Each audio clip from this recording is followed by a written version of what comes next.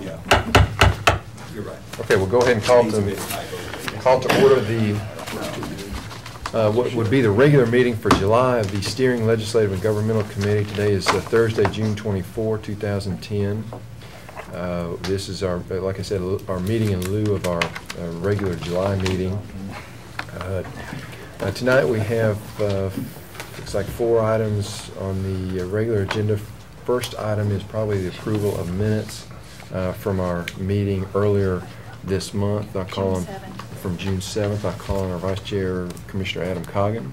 Motion to approve minutes from June 7th as mailed out. Second. A motion and a second. Any discussion? If not, all in favor say aye. Aye. Any opposed? Okay, the minutes are approved, and we'll move on now to filling some vacancies. First, we need to fill 2 vacancies on the Community Care Board.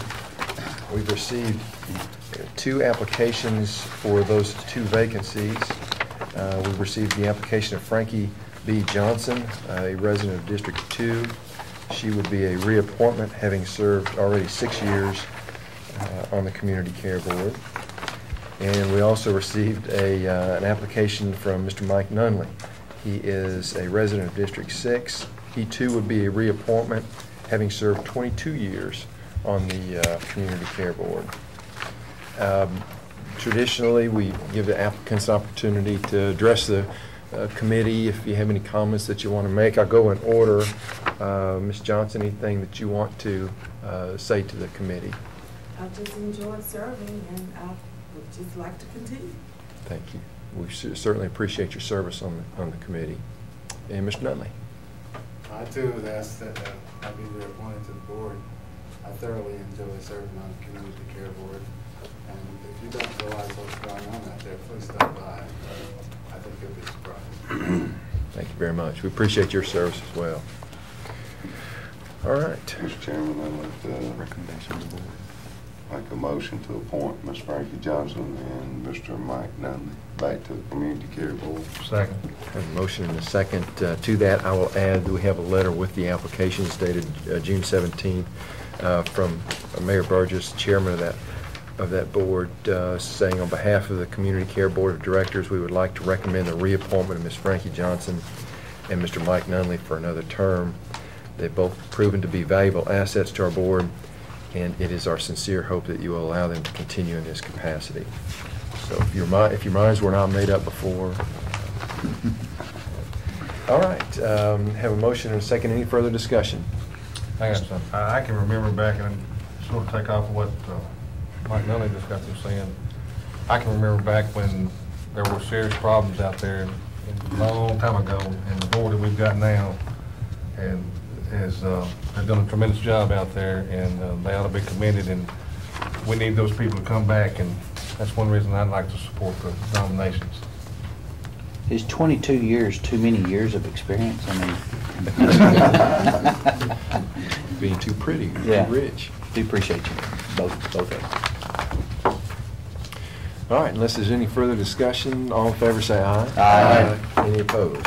All right. Ms. Johnson, Mr. Nunley, your reappointments will be recommended to the full commission at our next meeting, which is Monday, this coming Monday. So again, thank you very much for your service. Appreciate your willingness to reapply for that. Thank you. All right, we'll move on now to 6 vacancies on the Board of Health. And for those 6 vacancies, we have received 6 applications. We've received the application from Chad Mills, I believe is a pharmacist. Dr. Jim Garner, who's a physician here in Murfreesboro. Dr. Ronald Wright, who's a dentist. Dr. John Key, who's a vet, I believe. And Miss Mary Campbell, she's a registered nurse. And Miss Tammy Adams, who I believe is a practicing pediatrician with the Murfreesboro Medical Clinic. So again, same thing, we'll give the applicants an opportunity to address any comments that they may have to the committee. We just go in order here. Mr. Mills. He's not here. Okay. Dr. Garner's not here. Dr. Wright is not here. Dr. Key. Here. Ms. Campbell. And Ms. Adams. Okay. Make a motion that we approve all 6. Second. All right, motion and a second. Any further discussion? If not, all in favor say aye. Aye. Any opposed? All right. That, those nominations, or those applications will be forwarded to the full commission in Monday for final approval. Dana Garrett, who is the director of the health department, is here with us tonight. Dana, is there anything you'd like to add to those applications? All of them have, except for Dr. Adams, she's our newest applicant. All of them have been over, for over 20 years. So they really enjoy it. They all asked me to kind of represent them here today, but they all asked to be pre-approved. Thank you very much. We sure appreciate you being here. And again, thank you very much for all you do at the health department. Thank you, sir. All right, we need to announce 2 vacancies on the Codes Enforcement Adjustments and Appeals Board. We have Robert Dean Warren and Joe Machado. Their terms are expiring on that board. Next, we need to take up an anti-litter resolution. I'm calling Mayor Burgess to come forward, Commissioner Williams, and our County Attorney Jeremy Cawthorn. Whoever wants to join us at the table, come and talk about the anti-litter resolution.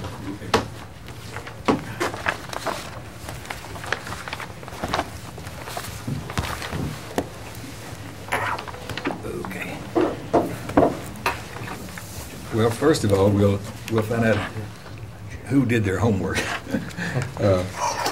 We gave this out to you last time and explained to you that it's a fairly, not overly complicated, but it has some issues in there that might be a bit hard to understand. But I have reviewed it again. I have a couple of very minor questions, but as I reviewed it again, I believe even now that it's pretty much what we thought we wanted and what we asked for, and I'm sure there'll be some other questions, but we have here someone that can explain, you know, some of the issues with respect to what the penalties are and how we can impose those and why we've had to structure this thing are a bit complicated. You probably can't see that by just reading the document itself, but we have counsel here that can help us if you have a question about why we didn't put but a $50 fine in there for that, because there's legal case law that supports all of that. But so I guess we just open it up, John, and let them ask their question. I'll ask a couple of simple questions to sort of get it started if you want me to. And maybe what we can do too, I guess the guts of it start with section 3, and the titles to each paragraph are fairly self-explanatory. For example, section 3 talks about litter in public places. Maybe we can just go down through there, section by section, just give a quick thumbnail sketch of what this paragraph says. Okay, I want to ask the Commissioner, it's more of a general question, but because ordinances like this are needed throughout the county. But I know in my county commission district, I've had numerous things that the director and the building codes and the inspectors, they get this thing done and they go through the process. They had one situation, and I don't want to call out the names of anything or locations, but they had a situation over here. It's in my district that they've been dealing with for a number of years, and you probably know what I'm talking about. But they had to go through the grand jury on something. The grand jury sends it back, says it's civil. You know, the building codes department doesn't have the teeth sometimes they need to take care of some of these situations. I'm talking about places that are just running a subdivision or a road with this massive of problems, like all kinds of junk cars, all kinds of violations, and it's for them you know, they go through the process, they do their job, and then they get into the court system, and their hands gets tied over there, or it may be just a $50 slap on the wrist, you know, on some of these things. There are problems that are throughout, and I know some of the rural commissioners probably know what I'm talking about. Somehow, we got to have something in place that will give the codes department teeth enough to be able to combat some of this stuff, because there are some places that they send them a letter, they take care of it just that quick. There's some places that are on and on and on. I've got a deal. I'm on, and I'll call this one. Kingwood Lane is one of the big. You know what I'm talking about on it? You know? No, sir. Right now. Well, the codes department knows what I'm talking about. And it borders your district. Yeah, I know what you're talking as well. This has been going on, and those guys and girls over there, or ladies, they don't have the teeth sometimes. So in some of these ordinances, we got to put the teeth in it to protect those citizens out there when there's big violations out there. Well, I think you'll probably find this pretty satisfying then, because there is this whole issue of the $50 fine. And so I guess that where that kind of generates itself from is the Tennessee Constitution way, way, way back in the day decided that you cannot issue a civil fine in excess of $50 without impaneling a jury. So a jury has to decide any fine that's over $50. So that is somewhat problematic, but I think you're going to find that this statute and then this resolution is crafted in such a way that it will give the codes some teeth. For instance, the $50 is a per instance fine. This can be something as simple as throwing a letter out on the ground, an envelope on the ground. That's litter.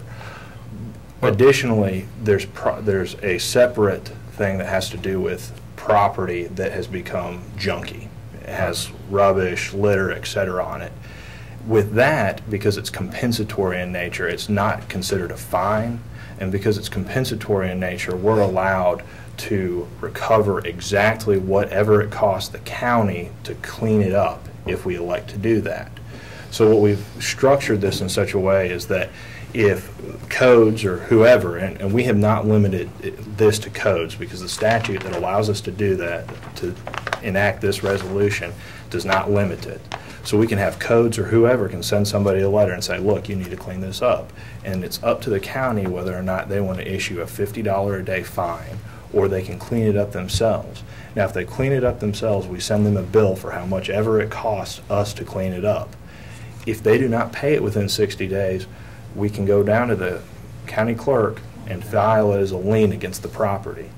So I think it really is kind of... Well, if that's the case, does the codes department know this? Well, he's talking about in this. I'm talking about, well... This is contingent. Well, I know that. But what I'm getting at is, if we need to pass laws that we need to pass, and there are litter problems out there, and I 100% agree. I guess what I'm going on is, if we're going to put the teeth in this, let's get some teeth in some other things that need addressing as well, because those guys and ladies over there, their hands are tied a lot of times, from what I'm understanding from them, because I get the complaints from the citizens as well as other commissioners do, and I know the mayor gets them as well. But we've got to give them some ammunition over there to be able to protect the property rights and the property owners out in our districts. Well, this document went a bit further than we even talked about. You know, the purpose of this was to stop people from littering, throwing stuff out. But we've got language in this structure right here that will do just what he said as far as helping us clean up sites that are unsightly, filled with litter, debris, whatever, that should be removed. So we've got the tool in here that we don't have currently. And that's good. That's a good thing.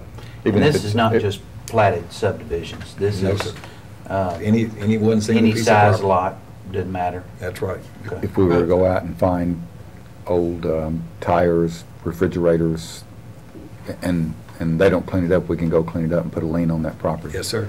In 3 days, if they don't respond, then it's our choice. at that point whether we want to do that or give them more time. But every day they don't do it, we have the $50 per day fine accruing, and we can elect to go out and clean it up, and then. No matter how long that stuff has been there, once That's this, right. once this thing goes into That's effect. right. Just to, real briefly on a little more of the history on there, because the mayor and the legal staff have worked really good on this. This came through the Public Works Committee from some complaints that I've had that in there, because we have the pockets, like you're talking about, Steve, that come in and out. Anthony Johnson and some other committee members went to Laverne and Smyrna, and I went to Eagleville, and nobody other than the city limits of Murfreesboro had anything. So they were kind of wanting, if we had something that was all for the county that was enforceable through this, that would help. It was basically started out because people are throwing unwanted things in driveways, and they're just mounting up, and there was all kinds of, we had a whole picture array of how this has gone on. So that's kind of how that gone. But they have taken it a step farther to get even closer to what y'all are talking about on this, which, I mean, this is so far above where we have been, and this also would include those other cities and those little pockets. So it's not just limited, because as you were saying, the codes people, is this in the city, is it out of the city? And now we have something that's countywide, so that would, I believe, help make this better for the citizens out there along this regard. Right. That's if each city takes this on as part of theirs as well. Well, the ones that I've talked to said that they wanted to do that. So, Okay. So we would have close to a unified thing out there. Yeah. So that was kind of why we worked with that. And we had gotten the city of Murfreesboro's ordinance to work as a basis on, so we could kind of get as close to that as we could. So that's a little bit more background on why and how that got there. The Smyrna, you said Smyrna don't have one? Smyrna didn't have one, Laverne, nor If we go out and find them, who gets the money, Smyrna or? Well, that would take us to section 30, I think. That's, It says agreements with city mayors or managers. It says that county mayors shall be empowered to enter into agreements with city mayors and city managers or within Rutherford County to disperse money for violations of litter control and prevention laws that occur within municipal boundaries. I mean, we'd have to have some sort of, I suppose, agreement with them for them to allow us to enforce this in their city. So we hadn't really, that was sort of one of my questions, but Well, if they adopt it, I mean, then they would be in charge of enforcing it, and theirs problematically, I would Are say. they aware of this? Oh, no, they're not aware of this. This doesn't, right now, we don't have the authority, I don't believe, to enforce it in their municipality, but if they agree that this is the document they want to use and the structure they want to use, we could enter into an agreement with them. There's, you have to work out an individual something with each one of those entities. Passing this would not still give us the authority. Each city that didn't have one would have to act. Yeah, they'd have to act. But it would give us authority in the rural area, unincorporated Oh, area. absolutely there. Yes, sir. that we don't have now. Right. I'm sorry, I didn't mean to get you off. Okay. Good question. Okay. Well, if we can, Jimmy, if you could just take us through real quickly then, the section, and explain to us. Go through thumbnail. section by section, is that what you want? Yeah, just thumbnail what each section talks about. Section 3, again, the titles are pretty self-explanatory, but the litter in public places, this has to do with kind of curtailing individuals from throwing garbage or litter, et cetera, into public areas. The placement, Section 4 deals with, I guess one thing I wanted to back up and say is that the littering is a crime in Tennessee. But what the General Assembly has given to y'all is the ability to adopt something like this that goes above and beyond what the criminal sanctions are. So what we've done here is working with, on the basis of the city of Murfreesboro, it is inhibiting individuals from doing stuff in the county itself that's not otherwise criminal. So placing of litter in receptacles, this requires individuals to place garbage into a receptacle in such a way that it's not going to spill out. So that's an offense. Sweeping litter into the gutters, can't have people, shop owners or whatever, sweeping out the front of their doors, and you can't put that in the gutter. Can't throw stuff out of vehicles, which is fairly obvious. A truck, and this is kind of interesting, is that the truckloads causing litter is, when sometimes people overload their trucks and stuff spewing out the back. That's a problem at this point. Section 8 deals with construction site litter and erosion.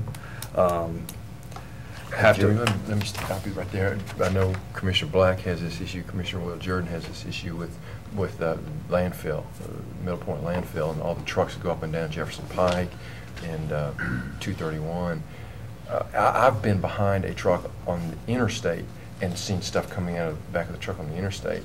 I assume then the county would have the ability, under this ordinance, to police that and find trucks that are they're flying out of the back of garbage trucks. Is there anything in place now that allows the county to take enforcement action against haulers? I don't know the answer to that question specifically. I know that this would definitely give us that ability. To public safety, I remember we sent word to resolution down to the state, and Mayor probably remembers this. I remember that. When Mark Smith can actually enforce the wheel tax stuff off of, on state highways. Yeah, that's just last year that we did. Yeah, that was the wheel tax. I don't know if that I'm included any wondering, litter, I'm though. wondering if he can enforce litter on state highways as well. We'd have to review that. I don't remember that. I do remember the wheel tax piece of it. He can or cannot. He can enforce wheel tax I'd like on to see. state. I'd like to see the numbers. I'd like to see the numbers. How many he's? Because I know it's a significant amount of money to be made right out there on Jefferson Pike, 231. Well, that's what we're asking, though. We don't know Yeah. if he has the authority to enforce Right. littering yet. This would have given us the ability to enforce littering. Well, it may give him the ability also, this one. Oh, yeah. Yeah, that's what I'm saying. It This- could be that he could be, Yeah. since he This could be is- on the state highway for that, he could Yeah. enforce the litter on state highway. And I've been in discussions with Republic now.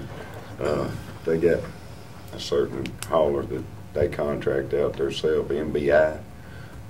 They stress to them, they tell me to keep it covered.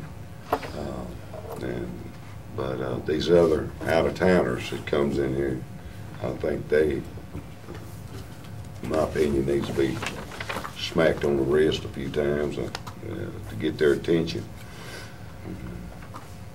That's the way I feel. So, I'm sorry. Go ahead. It's no problem. So I don't know, again, I don't know if it's already taken care of, but I would imagine that this would take care of it.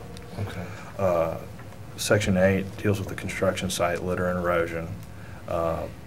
It's kind of putting the impetus on individual contractors and construction individuals to keep their litter off of the public way.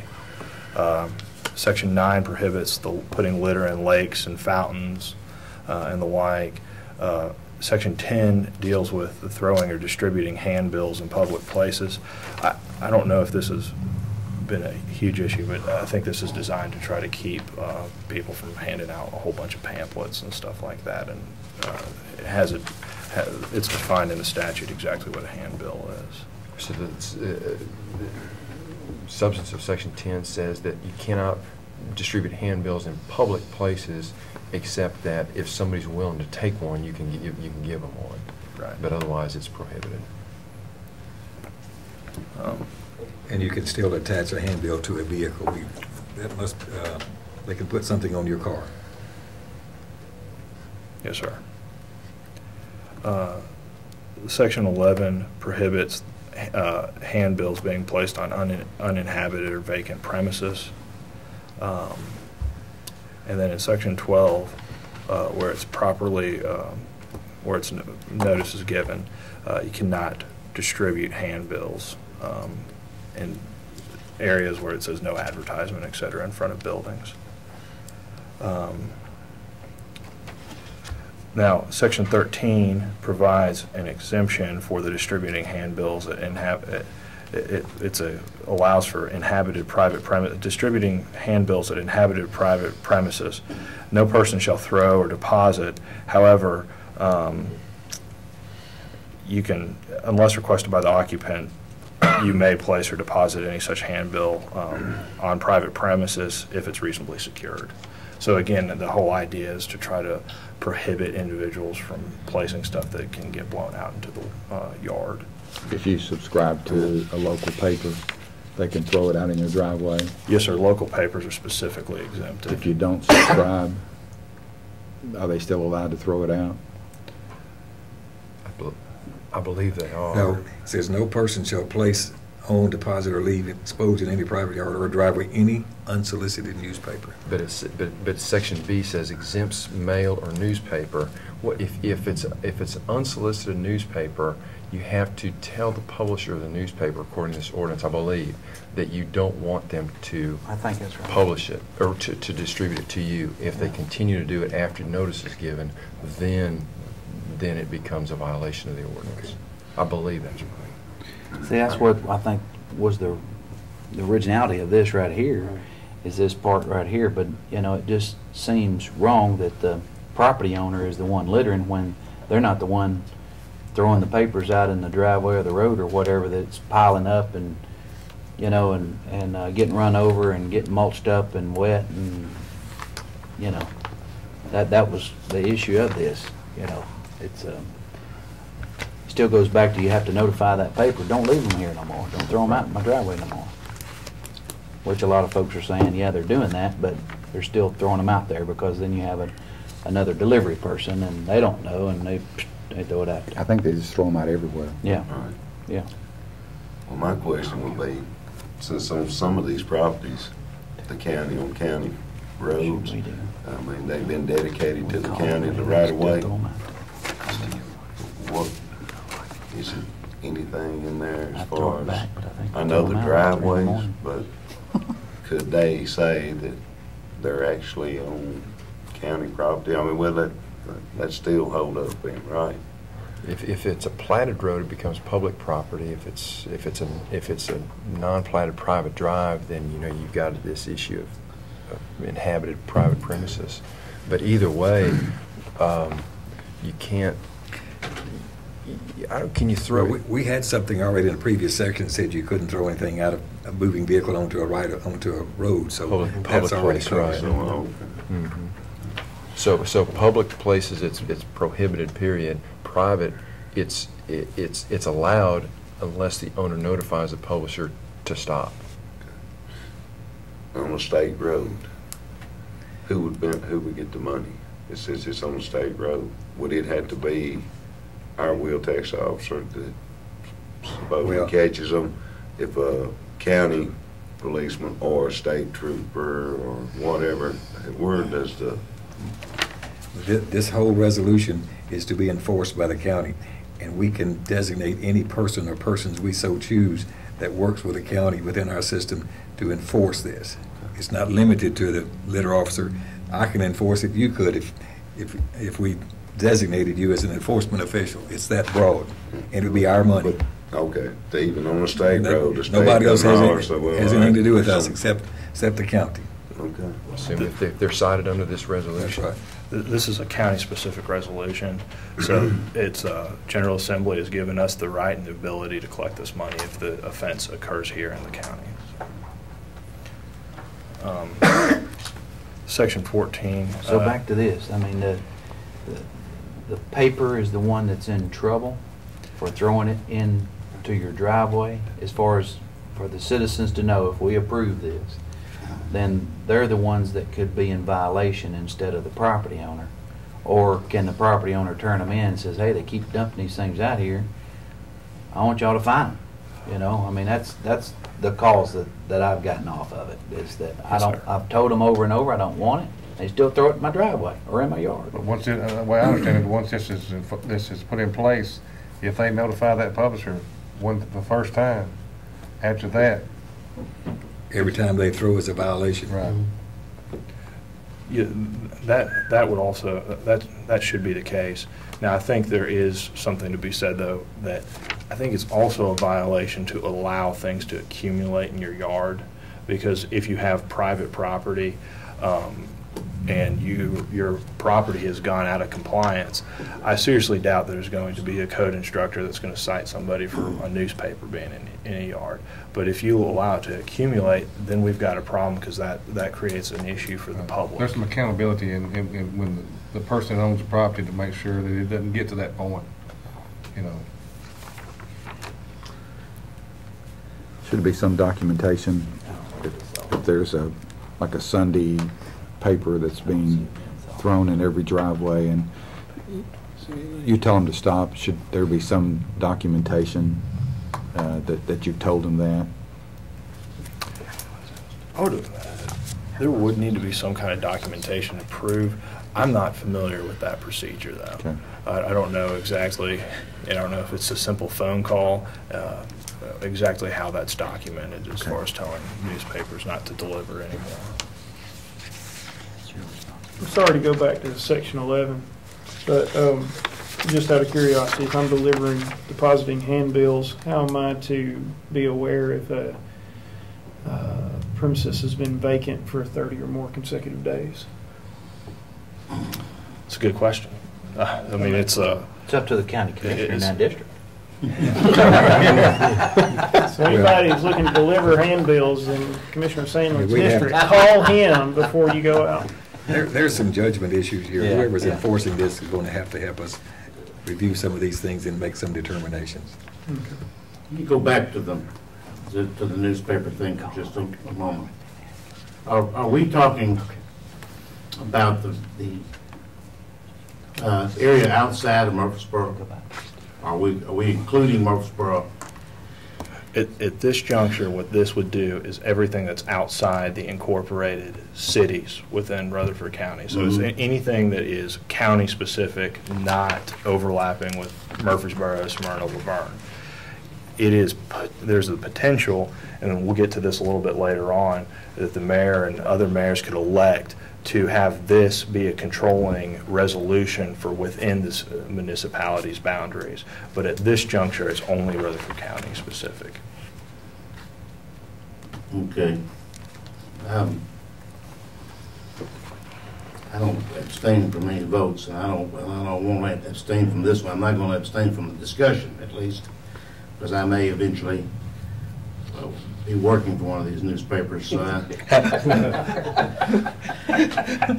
least there's an offer there, so we'll see what happens. So I'll probably have to, if it includes the city of Murfreesboro, then I'll have to abstain from any eventual vote, I guess. But I'd like to point out that that the Rutherford County and the County Commission advertises the Murfreesboro Post. And it's kind of unusual that we would prohibit the distribution of the very paper that we're advertising in. But I think we're doing it for cost purposes. I have nothing to do with that. I don't work for them. I didn't make that decision. Post is now. But I'm in the city. My district is entirely in the city. And I've had exactly in 4 years 0 complaints about any of this. But I'm not out in the county. And that's an important thing for me to say. I'm not out of the city limits. But at this point, as he said, this does not give us any authority to enforce this in any other municipality. Understood. And Commissioner Jordan, let me say, when the resolution doesn't prohibit them from distributing the Murfreesboro Post. In fact, it specifically exempts them from the resolution unless the property owner says, don't deliver it to me. Right. And in that case, the way it's been explained, and I understand it, the property owner's rights trump any newspaper, whether it's solicited, well, unsolicited is specifically. After you notify them not to deliver. I got a feeling these local politicians going to have to go back to handshaking. No more doing it the old-fashioned way. Meet these folks head on. And Jimmy, where does it say it does not apply inside the municipal boundaries? That I think has to do with what our power is as the county legislative body. We cannot dictate to Murfreesboro what Murfreesboro's policy is on this. My understanding is that our legislative powers can kind of meet its natural endpoint at the city limits.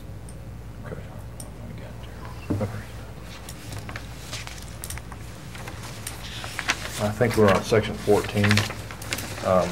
It's dropping litter from aircraft. Can't throw stuff out airplanes. I won't see the guys go enforce that one. I won't see that one. That'll be kind of interesting. We got everything covered. Section 15 is posting notices are prohibited. Can't put notices on anything, public utility poles, trees, etc. Section 16 has to do with litter on occupied private property. This is there will be a distinction here between uninhabited, and the question, of course, has been asked, inhabited versus uninhabited, but this will be a little bit different. This one has, I'm sorry, I jumped the gun a little bit. This one states specifically that it's an offense under this resolution to throw garbage onto somebody's private property. So that's still within our means to enforce. Section 17 deals with owners, and this puts the burden on owners of property to maintain premises free of litter. States, owner or person in control of any private property shall at all times maintain the premises free of litter. So that kind of goes to the question of what's going on with these newspapers. If somebody allows them to accumulate in their yard, I think that's a problem, at least under the way the resolution's drafted at this point. Let me add something here. Just a general comment. In the city, if and like all of you, I guess the calls sometimes come to me, okay, on a city matter. So I call the city, or I tell them, most of these are building code violations of trash. Somebody moves, they throw all the stuff in the yard and they're gone, that kind of thing. So I'm telling them who to call, or I call for them. If it was in the county, obviously, then you would call. It would start with you. It would be your government. But these things about posting of bills, and if this is all in the Murfreesboro thing, and I haven't seen the Murfreesboro thing, if these things are all in there, it is being universally ignored by the city of Murfreesboro, because they're putting up signs and sticking things in the ground and utility poles and on your mailbox and everywhere else, and I don't know that anybody's ever done anything. Yes, sir. Actually, this is all in the Murfreesboro. Most of this stuff is in the Murfreesboro. I've changed some phrasing and things, but our points of departure from the Murfreesboro ordinance are going to come a little bit later on, and that has to do with some of the stuff that we found in our legal research. I'm not arguing and saying that this is not necessary or is necessary. I'm just saying that I would think that they're ignored for a reason, and I suspect the reason is it would take a lot of people a lot of time to handle these things, so they are kind of dependent on a good rain to take care of some of this. I hate to say that, but it's true on Woodmore Drive. So I don't know what it's going to do on these county roads, but I'm sorry. Go ahead. It's okay. I guess what I was trying to say is that we're a lot of government here, sir.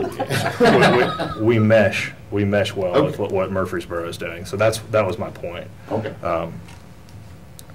The clearing of litter from open private property, this is where the code enforcement officer is strictly charged with and authorized and empowered to notify the owner of any open or vacant private property within the county or the agent that you've got property with a whole bunch of litter on it. And this will later come into, it means something a little bit later on, because we have a 3-day requirement for anyone that has a vacant piece of property. Now, Section 20, this is kind of where we start to depart a little bit from Murfreesboro, but Section 20 enforcement, the statute talks about it gives anybody in the county system the ability to be able to cite these individuals. It's kind of, it'll be a policy decision who wants to, for you guys, if you want to pass this and assign different responsibilities, but the statute itself is very broad and allows us to do really whatever we want to do. Like I'm thinking off the top of my head here, the Sheriff's Department, probably Bart Smith, the enforcement officer there, and then the Building Codes Department.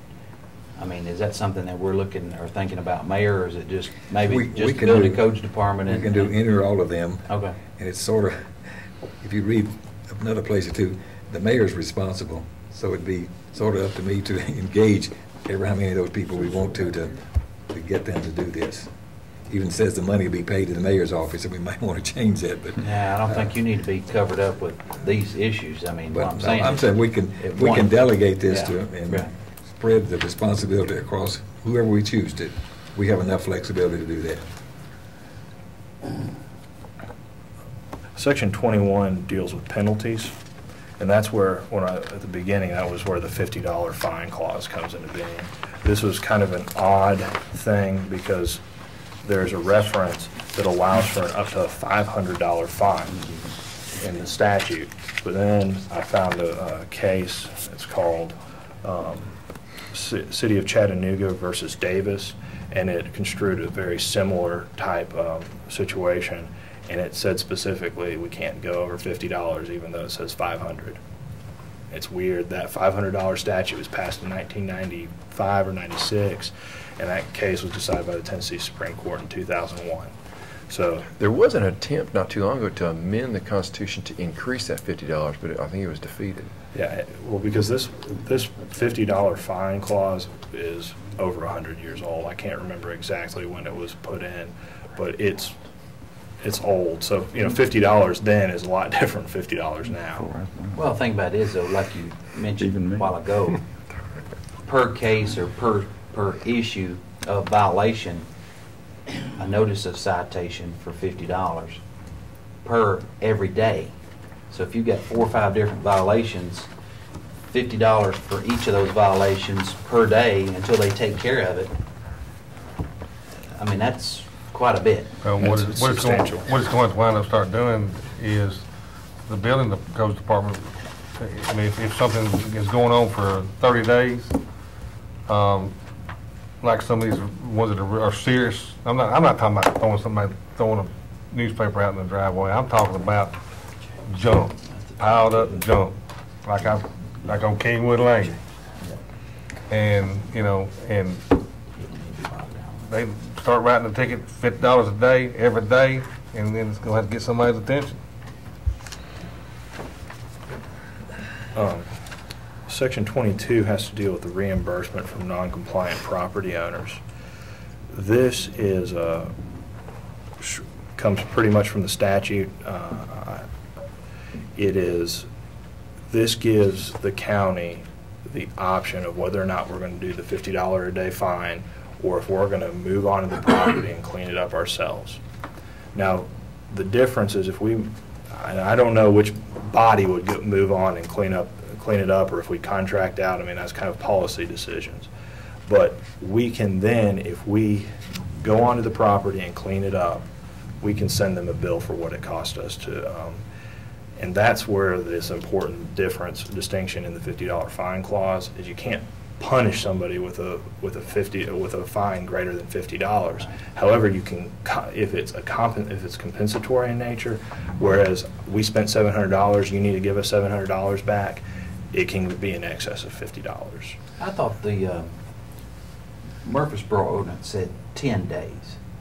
You made the notice, and then they had 10 days to get the violation taken care of, and then that might have been an in-house thing. I don't know, but I thought it was in their ordinance. I think on the weeds and grass ordinance that we passed, I think because I'm called it codes on that, and I think there's a 10-day on that one, I believe. 10 days, that's right. 10 days, 3 days, 10 days, that's up to you. Oh, I like 3 days. So We got 3 days in here now. Yeah, I like 3 days. But if you send the notice out today, they're probably not going to get it until the next day or the next day, depending on when you put it in the mail, I guess. Throw it in the driveway. So, yeah, that would take care of it, I guess. No, it'll lay there. That's the whole point. Or from the aircraft, I mean, you know. Or an air balloon. But, anyway, I was just wanting us to make sure we stay consistent in there, and if it's something we might want to look at too, if it's a 10-day thing in this other one, that we stay consistent in that 10-day time frame. And our point here, I don't think, is really to fine people, it's to make sure that it's cleaned up and it's free of litter and everything. I mean, we're not, this ain't gonna be a revenue source here, you know? No. But, by far, but it's just gonna maintain status quo on folks having their property. And my concern is not just one or two papers thrown in the driveway. That's not my concern. My concern is when the more serious problems that the code department hands are tied over there, and they need some help. They need some, and it sounds like that help is in this package right here, right? I mean, it's certainly an enforcement mechanism. And if they have a problem over, like some of the problems we've been talking about, code department can go over there and the director can actually make the decision and say, we're tired of dealing with this. We're going to go over and clean up and we're fixing to put a lien on your property. This would be applicable in that situation, yes. I submit too, that a lot of times we have problems with the zoning something. But the reason we have a problem with the zoning is that the person that's across the street or down the road is concerned about what they're going to have to look at a year, 2 years, 5 years down the road. And this would certainly address that. They have an out. Right. Now it's not. I think that is an important point to make about the money. This is not a money-making thing, particularly if we're going to clean it up and get our money back. That's all we're going to do. We're going to break even if we do it that way. And $50 a day is not going to amount up much to help this county. I'm not looking at the generate money. I don't think it's a money thing I'm at looking all. at the enforcement and cleaning up some of these trash piles that are throughout Rutherford County that law-abiding citizens have to live next door to. Public health and public safety. Public health, that's right. Section 23 has to deal with recording the lien. Now, the lien is specifically linked with if we clean up the property and send them a bill for it. What happens in that situation is you send them, county contracts or whatever has it cleaned up, we send them a bill, says, Mr. Jones, it costs $1,000 for us to clean up your property. They have 60 days to pay it. If they don't pay it in 60 days, we can take that notice and we file it down to the county clerk's office. And then it becomes a lien on the property. It's not the lien's priority is somewhat minimal, so I mean, you know, mortgages that take precedence and that kind of thing. But nonetheless, the lien remains on the property, even if it's conveyed. If the lien does not get satisfied, it remains a lien on the property according to the statute. So it's a pretty sticky thing to do. It sticks with the property. They're doing that right now, weeds and grass. It's the same thing. Section 24 deals with the appeal of a lien. If a property owner feels like it wasn't a fair bill, they can take it up with the Chancery Court, and so that's supplied by the statute. Section 25. This is a big difference between the Murfreesboro resolution or ordinance. Because what they did is they made their fines contingent on the conviction of a criminal charge. That's problematic, and it's not really the intention of what this statute was giving us. For one, criminal charges have to be proved beyond a reasonable doubt. This is operating under a civil standard, so it's going to be the here I am. I'm going to use fancy legal words and I can't remember it. What is it? Help me out. It's more than 50%. What is it? A preponderance. Preponderance of the evidence. So that's what we're going to be dealing with. And that's why he's chairman. That'll be $1,000.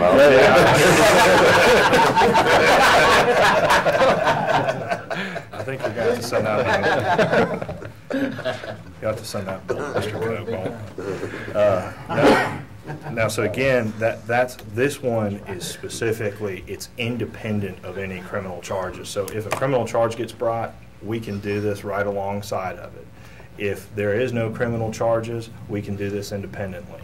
So it operates independently. It's an independent determination by the General Sessions Judge. And I think, and David Jones, the director over building codes,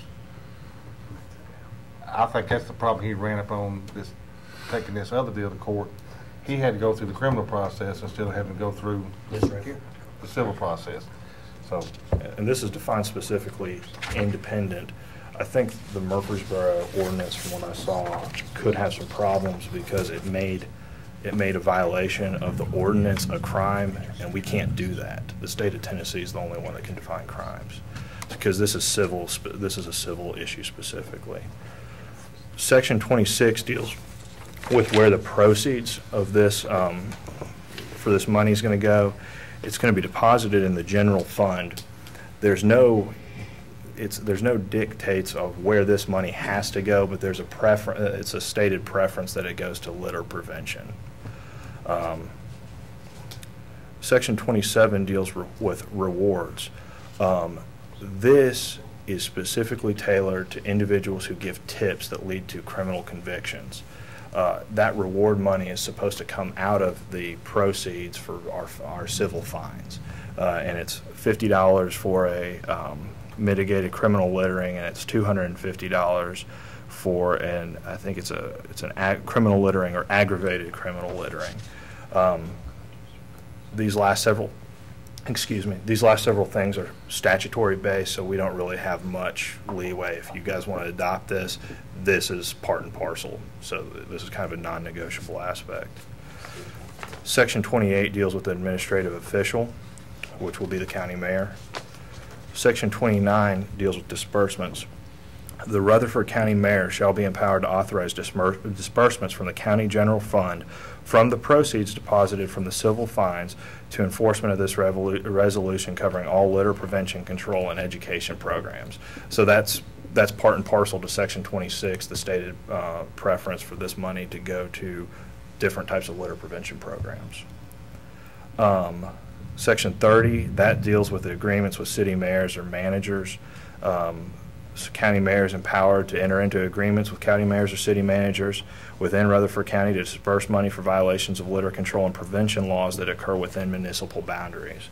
But that, of course, is contingent on cities of Smyrna, City of Laverne, Murfreesboro, Eagleville, whatever, that says, yeah, we want your resolution to apply here in our city limits. But if they want to adopt it and enforce it, I mean, that's up to them. No, that's up to them. But Yeah. we have no hand in that.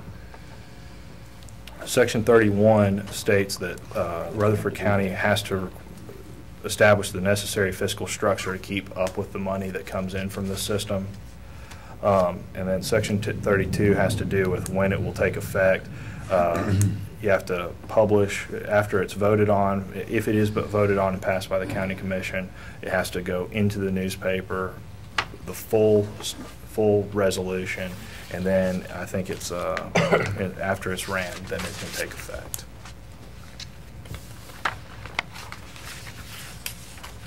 Thank you, Jeremy. I appreciate you. I know y'all have spent a ton of time on this. This was not an easy resolution to come up with, and it took a lot of research on your part, and y'all have done a wonderful job of getting this together for us to look at. Questions, Go to the comments? commission in September. Got to be published, so it can't go Monday. It could go with the commission in August, that would be your next meeting. August. It actually has to run after it's been passed. If it's been passed, it's Before we can actually implement it, before it takes effect, then we have to do this published in a newspaper, the whole thing, the entire document. So we could pass it tonight, pass it Monday, and our full county commission meet Monday morning. Well, we do. August. Earliest it comes August. I thought you said you had to be. I'm sorry, what I meant to say is that it has to get on to the agenda just like everything else, but if it gets passed by the county commission, then it has to, the full document needs to be put into a newspaper before it is implemented. The only way it can get on there to Mondays under other business, and something this important, and you would maybe ought to wait and do it at a normal meeting, Okay. so we can Right. put it on the agenda. All right. I don't know if questions, but we can ask questions, but I move that we adopt, Second. recommend adoption to the full commission in August. And go ahead. I was just going, I was going to suggest one thing. I think the 3 days is not practical. If you got some people with as bigger problems as some of you are describing, I'm not sure they could clean them up in 3 days if we gave them notice. And I don't think it would handcuff us too much to make that 10 days. The city of Murfreesboro is That 10. would be consistent with the I'll just Right. make a form of a motion, we change that 3 days to 10 days. And the rest of it I'm comfortable with. I really didn't want to make an amendment, so if y'all, I had a couple of things that I jotted down through this thing here on section 21. I really don't think the mayor needs to put up, with all that. He's got plenty of things to do, and he's definitely don't want to deal with this, I don't think. I think it needs to be under the building codes, since all of our other ordinances, something similar to this, and what they would be looking at would be under building and codes as far as looking at it and everything. The calls are going to come through there, I would say 90% of the time or more, because all the other cities deal with it under building and codes. I don't have a problem with that. I was going to delegate it to them. Yeah, that's what I'm Okay. saying. I thought that'd be delegated to. Okay. And then the under 26, then, under section 26, the money part of that, I would think that the building codes would probably do that and put it into their normal things as far as any collections, but I don't really have a problem with it going into any further education or whatever, into litter, issues or education or whatever, that we're putting recycling in. money. Yeah. Well, the proceeds goes into the general fund. Building and Anyway. codes is part of the general Right. fund. It would just be a separate revenue item into their department, Yeah. which is general fund. So that's okay there. That's broad enough for us to handle that properly. Okay, so do we need to note that then as far as building codes then on 21, or is that part of this that you're going to designate? I don't mind you going ahead on 21, saying they shall make payment to the building and codes enforcement department. Would it be better under the initial for it to be under the mayor's office and then at some point in the future for it to be delegated? Yeah. That's what I'm going to initially do anyway, but I mean, I don't have a problem with still saying it's the county mayor, but because he's going to delegate it, he's not going to be out here enforcing it. No. He's going to have someone, to be Well, I think our enforcing it. litter coordinator, no, not our litter coordinator, Bart Smith. he's not, he's under the clerk's office. He's not the clerk's office, so. This, right now, the building and codes What's is his under. title again? I forgot what it was. Wheel tax officer. Litter coordinator. Yeah, litter coordinator. The Wheel building tax and codes officer department is and already building under codes the mayor, department. so I mean, it's, when Okay. you say one, you said the other one. Okay. And then you are going to change 22 into 10 days then? I'd like to suggest that. As part of the motion. Well, I think it's Part of part his of. motion already. Well, you just mentioned that. I didn't know if it was or not. Okay. All right. But you do not want the change in section 21 from the mayor to the building codes in the motion, that's just going to stay. Well, the mayor just said he's going to delegate. I just think it would, I don't think he needs the headache, to tell you the truth. So if he's going to delegate it as soon as this thing's approved, then that's up to Well, him, so. The first few months, I'm going to have to be involved. Okay. At least till we get a system in place, the accounting and all of those procedures, so whatever you choose, it's be okay. I'm going to be involved either way you designate that. Right. I don't want to make any amendments to this at all, and I'll vote for the amendment and for the passage of this thing. I just would like to, on section 27, just interject a note of caution there. The motives for anyone to call and report or reward or whatever will not always be, the motives will not always be what we want them to be, which is for a cleaner county. So we're going to have to be very careful when someone calls, I would think, in distribution of reward dollars. I just thought I'd interject that.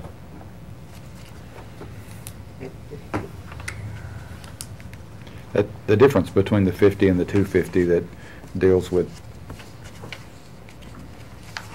criminal, it could be the difference between throwing out a McDonald's bag and dumping a used refrigerator on the side of the road. That could be the difference, right?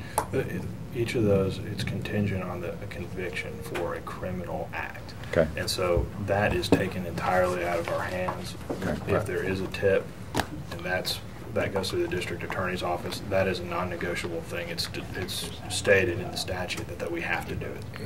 In the statute, when this thing was passed, it even got down, because it actually started in public safety when Bart brought it through. You can throw a cigarette out a window, and someone can see you do that, turn you in, and go through the criminal process, convict you, and they get a $50 reward. It's trash. It's trash. It's the, I mean, what's the difference in adding Crime Stoppers? You know, we don't really care what their motives are, right? We don't care what their motives are. And Crime Stoppers don't care either. They're just wanting tips.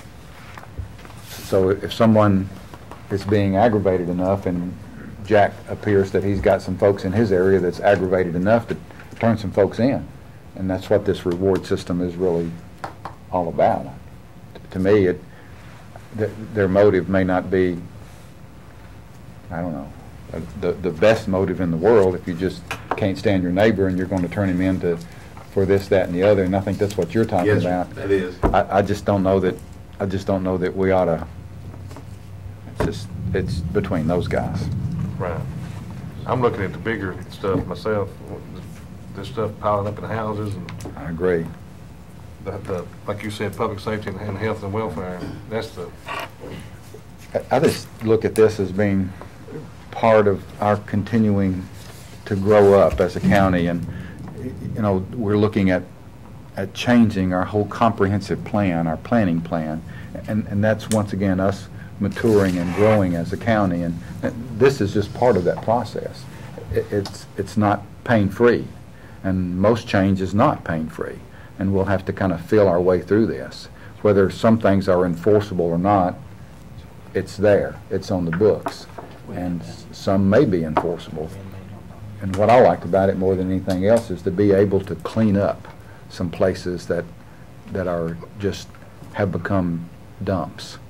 And it allows us to do that, and now we can't do that.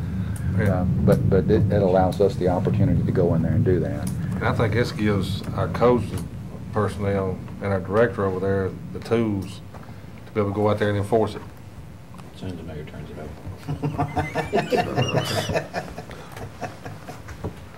This is once again, just in my mind, it's just part of our change process that the county's going through. And if you look at some of the stats that the Chamber of Commerce is putting out, we're 255,000 strong right now, and by the next 10 years, that could be 40% more than that. It's just amazing. And applicable laws like this are going to help us in that maturing process. Can't do anything but help. All right, guys, we have a motion and a second. That motion included changing the 3 to 10, the $3 to $10, okay? Recommend adoption of the anti-litter resolution at the August Commission with changing section 22 from 3 days to 10 days. That's it. All right. Real good. Any further discussion? I was going to say, it wasn't $3, $10 in 3 days, 10 days. Yeah, gotcha. Okay. All right, if not, all in favor say aye. Aye. Any opposed? All right, that resolution then will be forwarded to the full commission for review and hopeful adoption Monday. Thank you. Thank you, Jimmy. August Commission. I'm sorry. You're right, August Commission. By the way, thank y'all for the work that y'all did on that. Thank you very much. Thank you, Jeremy. Good work. Good job, man. Appreciate your help. See y'all later. Take care. All right, we're moving on now to any other business, and this time I'll invite Commissioner Sparks, Mike Sparks, forward. The commission last Thursday night got an earful about the Islamic mosque, and if you're like me, you've gotten a lot of emails and telephone calls about it both before and after the Thursday night meeting. And I think Commissioner Sparks and I talked a little bit, probably share the same viewpoint as far as the process itself may have exposed a possible weakness in our zoning ordinance that I personally would like to see the Planning Commission study. My understanding is that the zoning ordinance says that in all the property outside the city limits of the 4 municipalities, all that property is zoned R15, residential property, 15,000 square feet, lots or more. In R15 zones, there are 3 uses that are permitted by right: a house, a farm, and a religious institution. There's nothing that either a house, a farm, or a religious institution have to do to locate on property in the county except submit and obtain approval of a site plan, which is done through the Planning Department and the Planning Commission. The County Commission does not conduct any public hearings. It does not consider anything with regard to that particular application of a religious institution, a house, or a farm. My concern is, and I guess it was exposed by this mosque application, not because it was a mosque, but because of the dimension of this proposal. It was anywhere I've heard from 10,000 square feet up to 52,000 square feet. And in my opinion, to judge what could be a very intense commercial use by the same standards as a house or a farm seems unfair. And I'd like to see some information or some study done, I guess, about pulling religious institutions from R15 as a matter of right. I'm not I'm not talking about pulling mosque applications from R15. I'm talking about pulling religious institutions as a whole from residential zoning so that they're judged by the same standards that we judge any other commercial operation, a hair salon, a car lot, anything.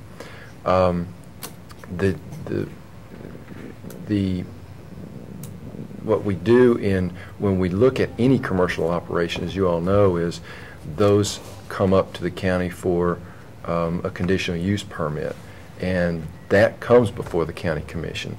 That is heard. We conduct a public hearing. We consider things such as does the proposed use have an undue adverse effect on adjacent properties? Is it constructed according with surrounding properties? Those standards of general applicability that are in our zoning ordinance, those are the guidelines by which we measure other commercial uses. And I think those guidelines would have been useful, and it probably would have been useful to put a commercial, what I view is to be a fairly intense use here, through those paces. So that reason, I think I want to throw that out for discussion, but I know Commissioner Sparks has talked to me about coming before the committee too under other business with a resolution, and so I kind of turned over then to Commissioner Sparks to I appreciate your time. And I think this is just like this little resolution, and just echo what Commissioner Phillips had said. It's just bringing the county up to date. It's just us just growing up a little bit. This is a 20-year-old ordinance on that 84 zoning ordinance. I didn't realize I had calls about this, and I didn't realize it was coming up. And I wasn't that familiar with Bradyville Pike. Drove out there, come out of Bills Road, and it's, I think if any of y'all are familiar with that, y'all are probably more familiar with it than I am. It's a dangerous intersection. There's no doubt. You know, I just, you know, if we're going to deal with something that of this large of magnitude, I think these concerns need to be addressed. Just like John said, if it's a hair salon, a landscaping company, whether it's a commercial development, you know, just like Walter Hill, you know, we address these every month, and that's one thing that I will commend the commission as you as commissioners. We may be up here and we'll debate these issues pretty strongly, you know, and whatever side of the fence you're on an issue, you know, we have the voice to represent the people that call us, you know, and I think, you know, I've had several calls on this as well as other issues, and we have a voice to be able to address those things. With this, there's no representation, because in my opinion, the planning committee really do not represent the people, unless maybe unless you're a commissioner or something like that.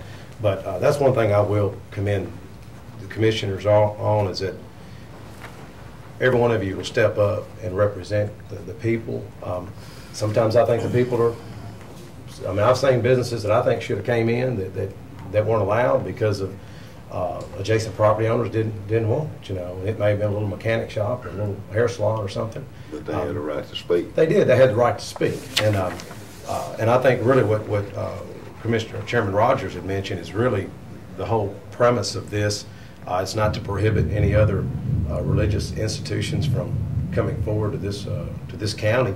I think it just looks at something that needs to be addressed, because this is going to be a large impact to that area. And my concern is from a traffic concern with that Vills Road and Highway 99. But basically, John echoed my concerns with it. Commissioner Sparks,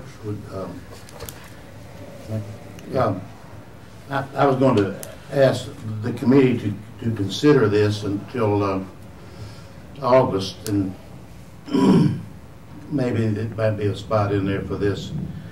I wasn't going to make a resolution, but just ask them to consider maybe that we have members here of the Planning Commission that we might consider also putting in the announcements of the Planning Commission's meetings, which were done and are done, as far as I know, absolutely perfectly every single time they meet. The dates are right. We might put in there some information about what is going to be discussed that night, so that people would have an opportunity, if they were interested in whatever, to come down there and at least listen. Now, I'm not certain that's a good idea, but I think it is a good idea. And I don't know about the rest of you, but Commissioner Sparks just said so, and I'll say so too. I was not aware that was on the agenda, and I don't know if other commissioners were, and I'm just out of the loop or whatever. But I'd like you to consider that. And Mr. Sparks has gone a lot further than I have. He's got some very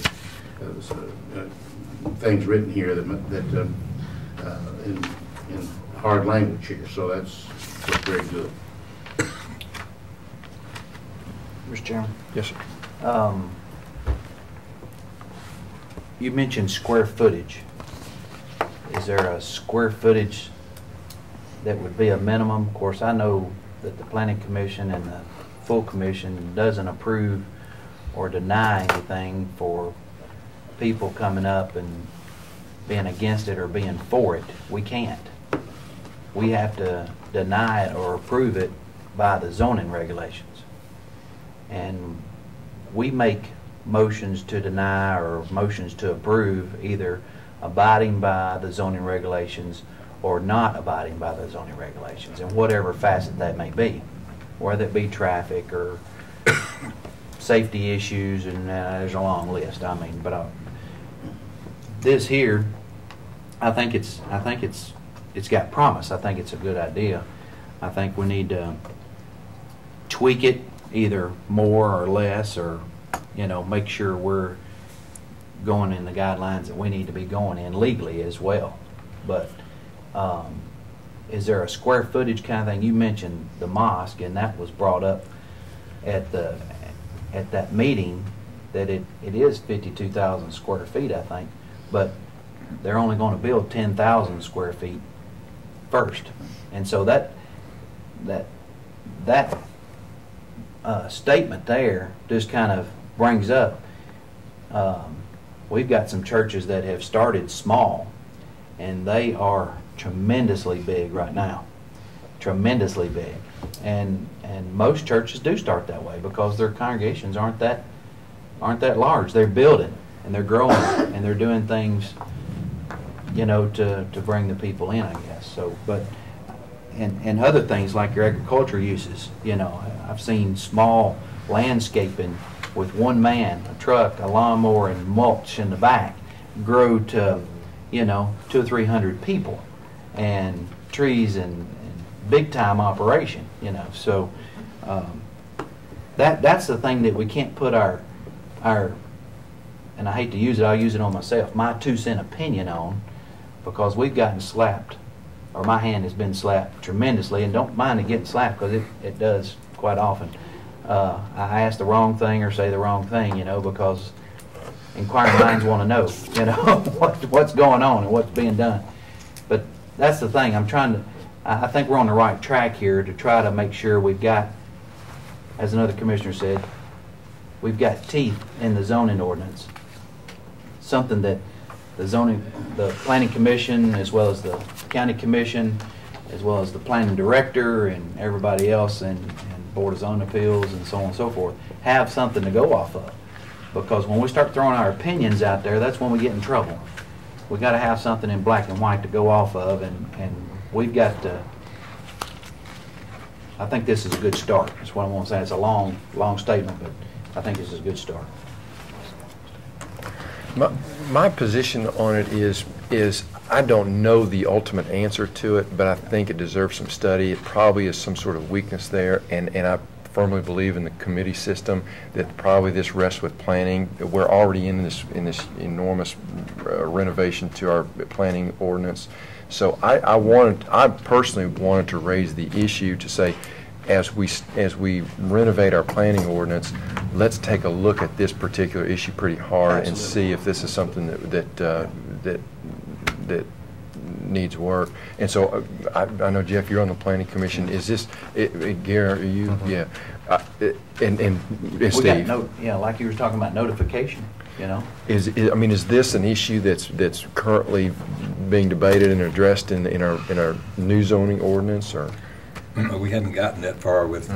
We're just about through. Won't be too much longer with the land use study plan, and then as soon as we're completed with that, the zoning resolution itself will start on. It's going to be more or less completely rewritten, the whole thing. So this will be addressed. We could address it even before we do the whole rewrite. Even we could even do it in a time frame shorter than that, because the whole rewrite will take us a pretty good bit of time. So these things could be addressed even before then. I mean it. And I'm glad you said that, Mayor, because I was going to bring it up. I mean, the Planning Commission can address this prior to passing of the entire comprehensive plan. I think these issues need to be addressed because, like you said, the 1984 zoning regulations are antiquated. But there's some other situations that we've run up against that we've had to, without calling the project, but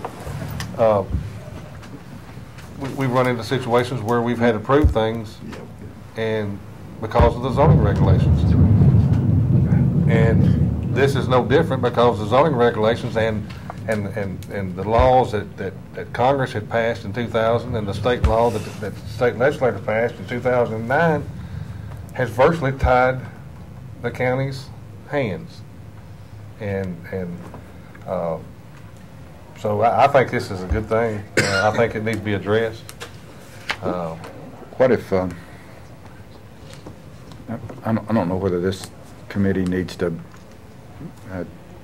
adopt or make an attempt to adopt some resolution or not, but what if there are 3 members of the Planning Commission here, and what I'm brainstorming right now, and I'm not saying that this is the right thing to do or the wrong thing to do, but what if we bounce the intent of this resolution off of our legal department, off of Jim Cope's office, and make sure it doesn't conflict with the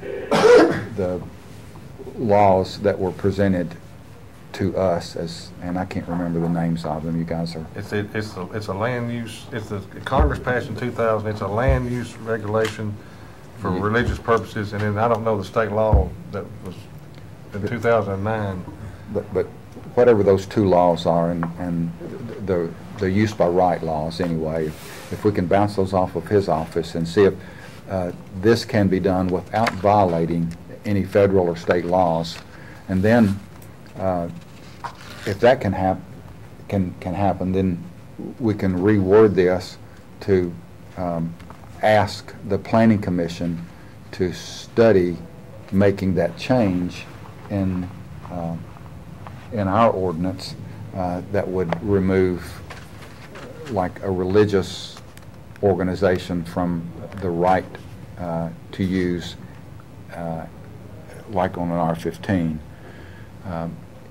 All of that would have to be, I think, bounced off of the legal department. I'm not real sure that I'm comfortable in making decisions that may not be legal. But I think a lot of us have kind of the same intent in our hearts, that we're wanting to make sure that whatever's put in a neighborhood is conducive to that neighborhood, but we've never really considered that before when it comes to any type of church or religious organization. So we're changing policy right now, and we need to be real careful how we do that. And I'd like for the Planning Commission, of course, to give that some study, and it would be something that I don't think would go without debate and would not take more than just one meeting for us to get through. And something as age-old as what we're dealing with, and I think the Planning Commission pulled 20 years worth of use by right site plans, and they all went through identical to the one that this Islamic Center did over the last 20 years. So we're really changing history, and that might be what we want to do. And I really would like for this resolution to be bounced off of our legal department, and for us to word it properly for the intent to come out of the R-15 zone, if it's possible, and allow and ask the Planning Commission to study that, and then come back with a recommendation. I'd like for the County Commission also to take a look at it, rather than just the Planning Commission to take a look at it too. I don't want to appear that we're passing the buck. Right. So really, what I guess what I'm suggesting is that, can we ask Mr. Cope's office to take a look at this, and for us to study this process over the next month or so, and then for him to come back with this thing worded exactly the way it ought to be at our meeting, and then we can debate that resolution and decide whether or not to forward it on to the Planning Commission. Number one, I want to know if it's legal, if we can do that, and not violate any federal or state laws. And if we can, then we can debate that issue and decide whether or not we want to forward it on to the Planning Commission. And then the Planning Commission would have the opportunity, because that's their job, to look and see how it fits in the resolution, and then come back to us with a recommendation. This wouldn't be a process that we would jump on like in one meeting. You see what I'm saying? And appear that we're making emotional decisions that may not be good legal decisions. I really want us to be on firm ground. I know that there's a lot of folks that are out there that are upset about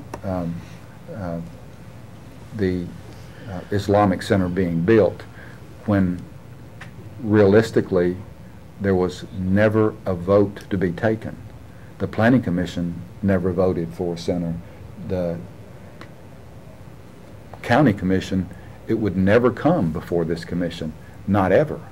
And people are really upset about those types of things. I think what we're talking about is giving that the opportunity to go before, changing our process and giving that the opportunity to go before the Planning Commission.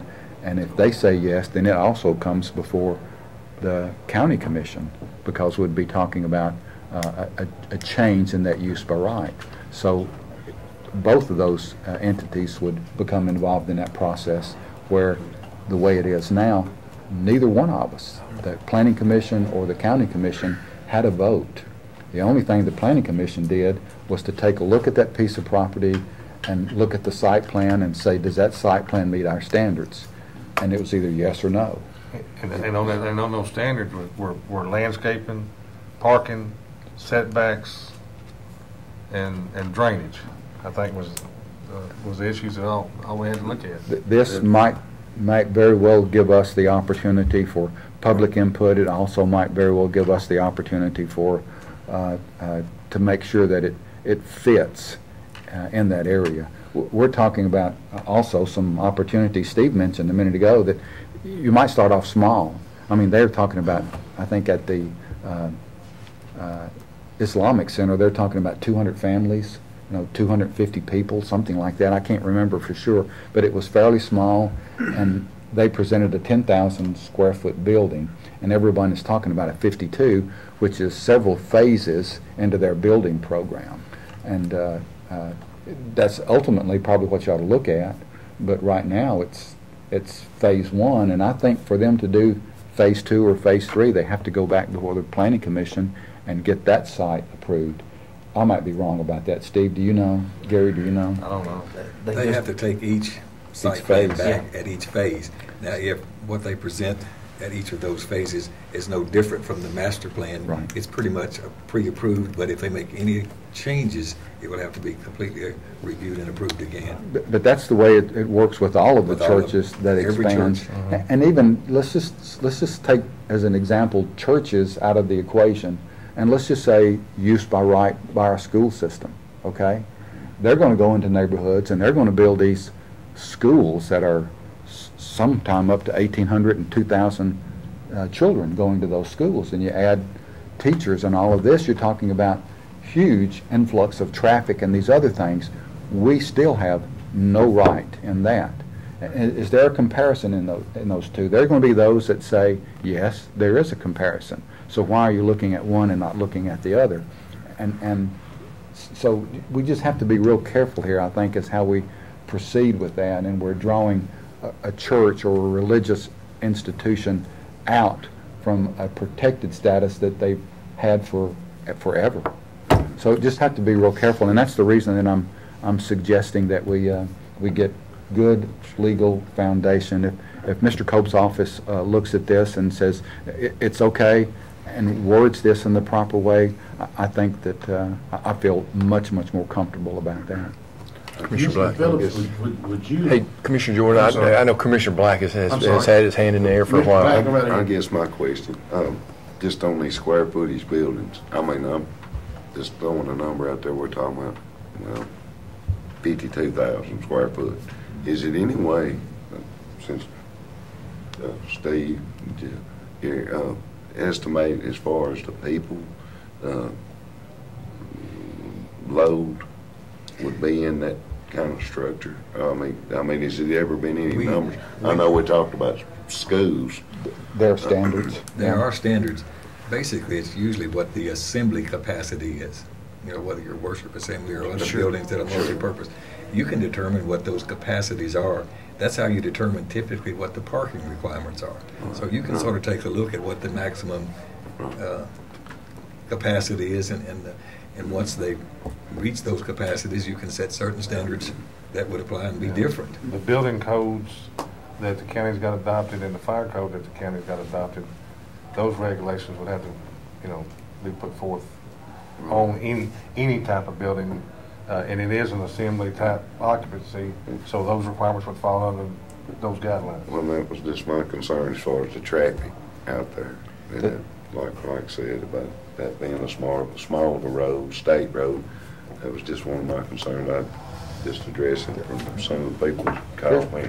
There's a number of us that have served in planning capacities, John being one of them, serving for years on this city BZA. But what usually happens is that, like if the Planning Commission, I may be wrong, but this is the way I understand it, the Planning Commission approved a building site of 10,000 people. Traffic is not an issue for a building that size and the number of people that would be in it. 10,000 square feet. Yes, I'm sorry. What did I say? 10,000 feet. I'm sorry. 10,000 square feet. Correct me again, Jeff, when I screw up again. Thank you. It's 250 members. But if in phase 2, phase 3, phase 4, however many phases that it is, if it gets up to a population and a traffic count that might affect the general safety of the public, that's when the Planning Commission can make some adjustments to that. Exactly the way that the World Outreach Church has expanded and expanded and expanded. They reached a point in time where traffic was an issue and they were required to do these other things. And I think that's what the Planning Commission has just gone through with the Islamic Center. Right now, public safety as far as traffic would not be a concern, but if it grew and doubled and they expanded into phase 2 or whatever, then it might be at that point in time. It might be a safety issue and they would be required to do other things. Is that the way you understand it, Gary and Steve? Excuse me, you touched on, you said what, drainage and traffic and... The site plan... Landscaping. The site plan, it had the landscaping, it had drainage, it had parking, and the setbacks of the building from the property lines. It was all that was even proposed. So,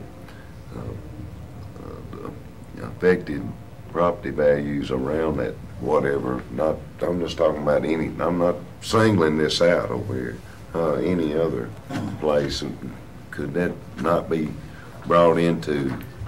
That can't. Not on a site plan. Not on a site plan. Okay. Sometimes those are arbitrary. Sometimes someone may think that they would, and we would probably know that they would, but you can't say that for sure. You can't say that they would adversely affect.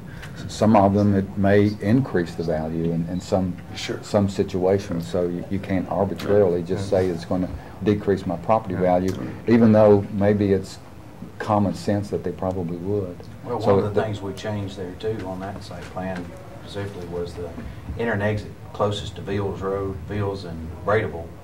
They had an enter and exit there, now it's just an exit because the stacking lane wouldn't be it'd be a dangerous situation there, so they moved it on down to where they just had the entrance into the facility, to the church on the far side of Veals and not up to the other one. It's just strictly an exit because the stacking on exiting would be on the property of the church.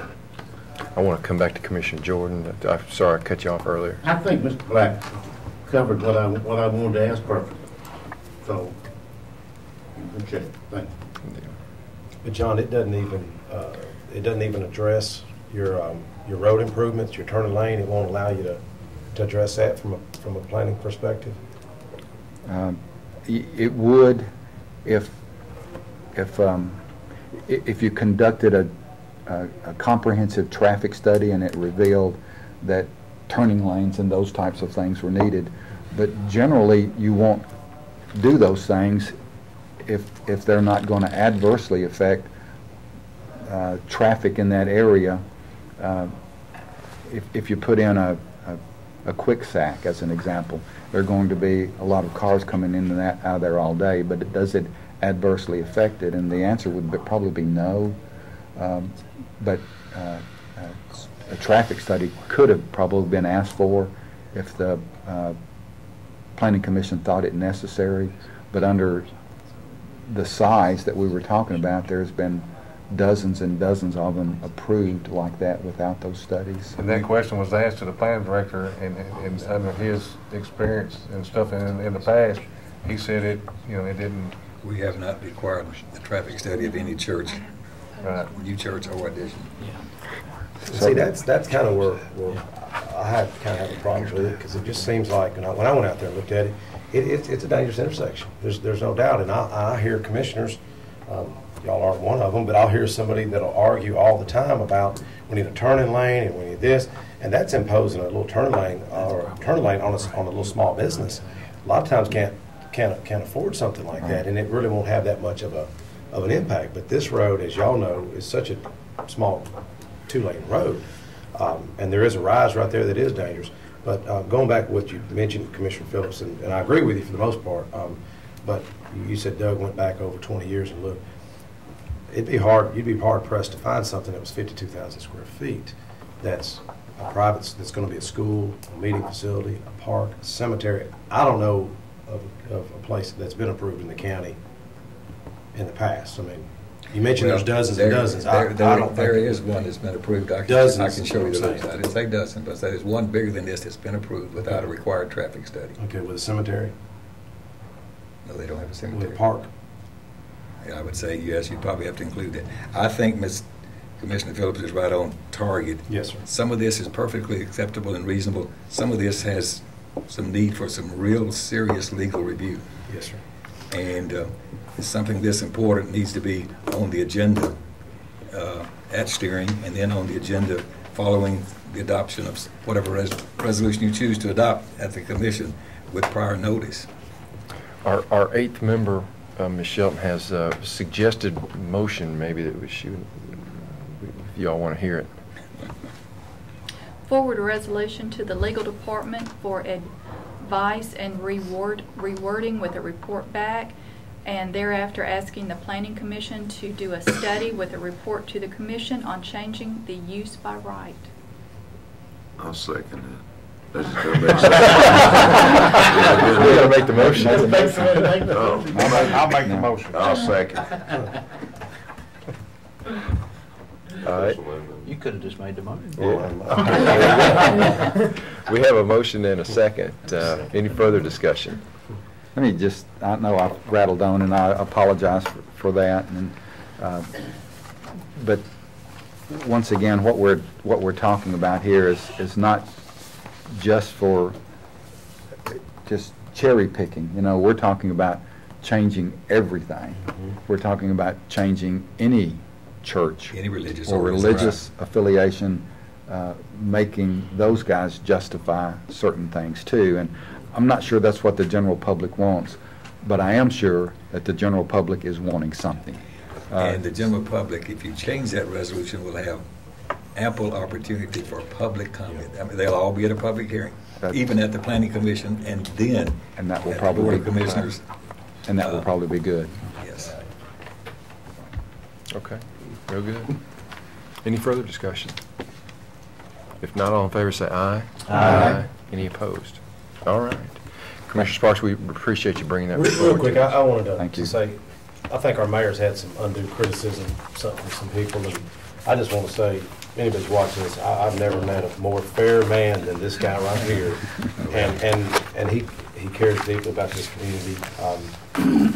And I just appreciate y'all's attentiveness to this issue.